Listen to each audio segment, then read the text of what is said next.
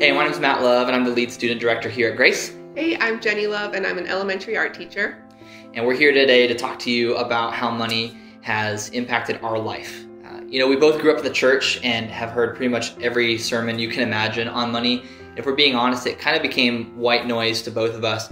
We never really were good at managing money. We didn't really manage money God's way, but it started to become a real pain point in our relationship.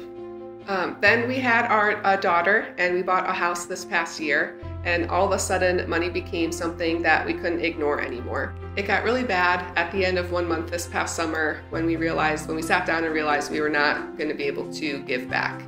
It was a really hard moment. We had to have a tough conversation. We can't let this happen again.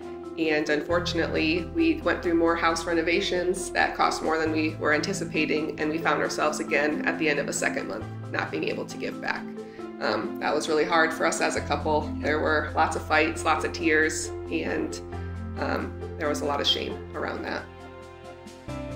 Yeah, but it was in those moments, as tough as they were, that we also had this realization that God's grace was so strong in those moments.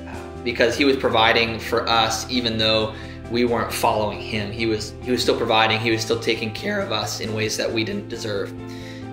And I think we realized, man, we've really got to repent of the way that we've been managing our finances. We need to make a change because these lessons that we had been taught for our whole lives are finally becoming real. This money doesn't belong to us, it actually belongs to God. So we made some adjustments. We increased our giving to a more kind of uncomfortable level. We started giving at the beginning of the month instead of at the end of the month. And then we had to call some places we owed bills to change the due dates. That got complicated, but it worked.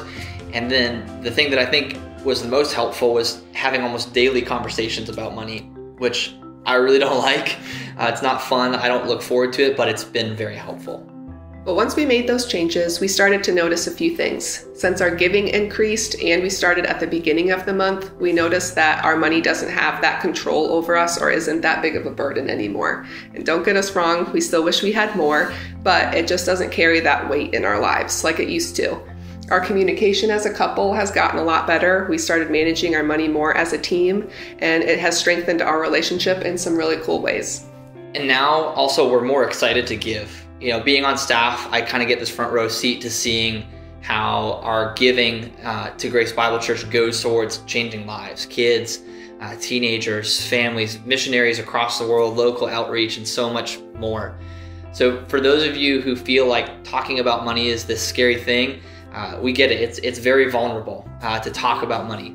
But we believe and we've seen that when you open yourself up to not only just talking about it, but submitting how you manage it to God's way, to God's will, there's actually more blessings for you on the other side of that.